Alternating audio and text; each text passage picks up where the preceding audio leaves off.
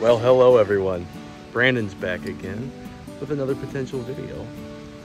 I'm at a beautiful venue in the northeast corner of the state, up in Sheboygan. Behind me stands a big, beautiful house. The property dates back to 1848, and I got one heck of a view in front of me as well. I have all of Lake Michigan to look at. It's gorgeous. It's a beautiful day. See what we can get onto. Thanks for stopping by. And well, I guess the first notable find so far is this jar lid. I did find another mason jar lid that was broken apart in pieces.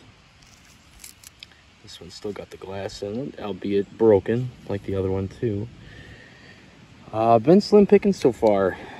Found a 2000 nickel and a memorial cent. However, I'm still optimistic. Got this beautiful front yard. Gotten a lot of interference up near the front, so gonna end up going slow and really using my ears. Still got behind the house, of course, to go, and it's quite a bit of property. I imagine I won't be able to cover it all today, but still see what we can get onto. Still enjoying this hobby and saving history. We'll see you next good beep. Well, the next little decent find is this aluminum underwear button. High tones have been few and far between out here. I dug a railroad spike right about there. That was giving me a 12-13. Just after this was giving me a 22 to a 26. And yeah, it'd be a 2-hole underwear button made out of aluminum. Found a few of these in my time of detecting. So that's kind of fits the time frame for this old house. So far, no old coins to speak of, but some relics, and having a decent day. I'm sure I'll swing over one eventually. And if I sound a little sick, it's because I am. I'm a little under the weather. I guess what other better way to spend your time under the weather than out in some beautiful weather and a gorgeous view of Lake Michigan. Well, enough of this underwear button. Let's keep going. We'll catch you in the next good beep.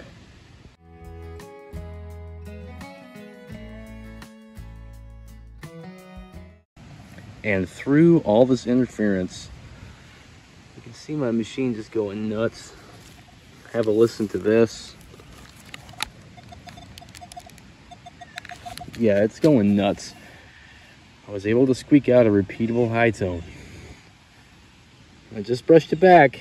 I haven't seen what it is yet, but it was giving me a 19 to a 17. Oh, it's either gonna be a zinc penny, I'm thinking, or could I get my first old coin of this place? An Indian head cent. Let's see what we got here. Oh, we have an Indian. Let's go. Okay. I know you could probably barely see that in the screen, but we do have an Indian head cent right here. She's pretty slick too. Let me get this one cleaned off a little bit, and I'll be right back. She's a slicky. We have ourselves an Indian head cent. I do believe it's 1885. There's the 1 cent with the wreath on the back. Awesome. I am very pleased with this. I was hoping I could just find one of these today, and I already hit my goal, so everything else is just a bonus. Got ourselves a little Lady Liberty here. Indian head cent. Now, if you see back there, that cute little golden has been paying me visits while I'm here too. It's a beautiful day. Even though I look sick, and I am sick, I'm still enjoying the heck out of it. Let's keep it moving. Well, let's see if we can get on anything else.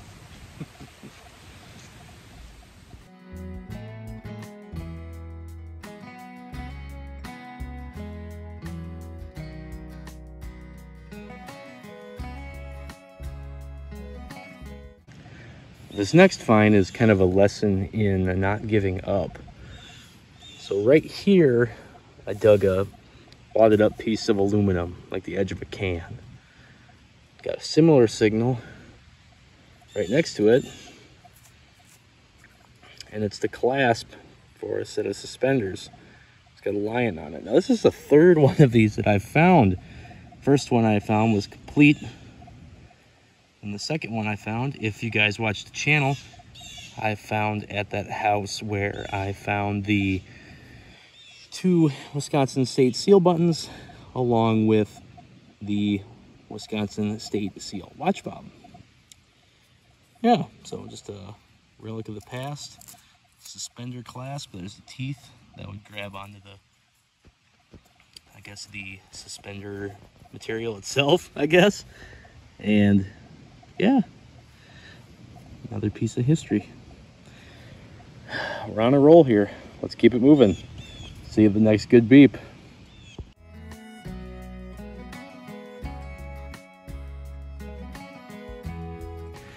And well, this next find, got ourselves another bird band. That's what I found the last time I filmed a video, was a bird band. Number 8803.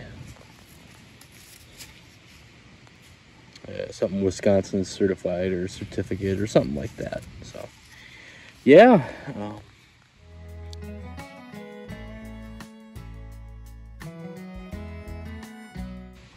Nothing else noteworthy to report outside that British pound. That was super cool. Never found one of those before. And future Brandon here. As a matter of fact, I thought I had recorded that clip of me finding that British pound, but apparently not. I must have forgot to press record, but I was pretty shocked to find that and happy to have it. Like I said, I have never found one of those before. Moving on. And it's a 2010, and if you need some explaining with that, this is a venue as well. They hold weddings.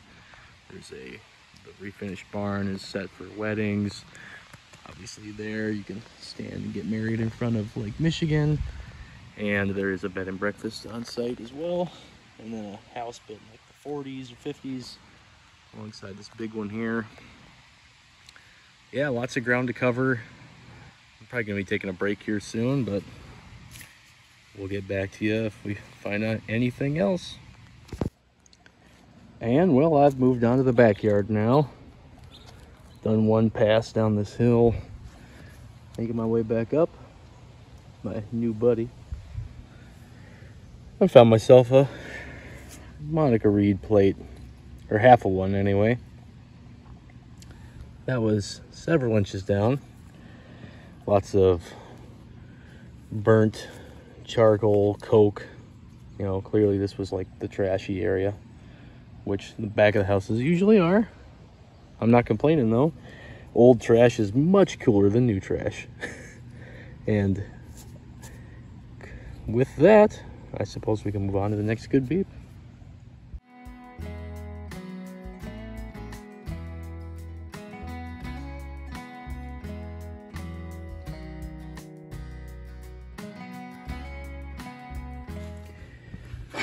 This next target was giving me a 15 to 17, and I'm gonna need the internet's help because I don't know what this is.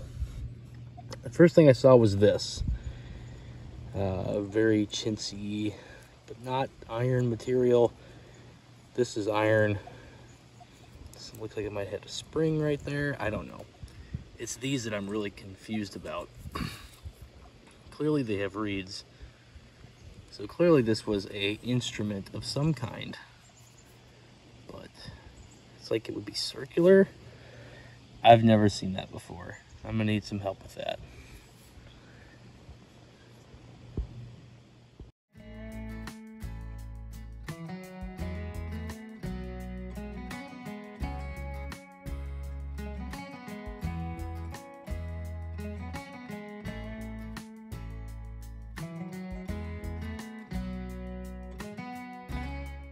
Out of this next plug, I pulled something, I don't know what it is. It says treasure the world over. Try sure. A patent number. Looks like a screw-on cap of some kind. I'll have to look up that patent number. And I'll flash some pictures of what it is. On to the next good beep. Well, the wind's picked up. And it's beautiful out here. I moved from behind the old house here and then stepped in front of the house. It's been the 50s or the 60s. And my first decent signal that I've gotten this whole time out here, in the front of this yard that is, I think it's a 55 Wheatie. Way more modern. What was that, 70 years newer than that Indian head scent that I found? But it is the next most notable thing I've found since those weird reeds and that strange cap. So I'm gonna hunt around here, keep zigzagging my way here, and then make my way to the backyard and see what else I can get on. I'll meet you at the next good beep.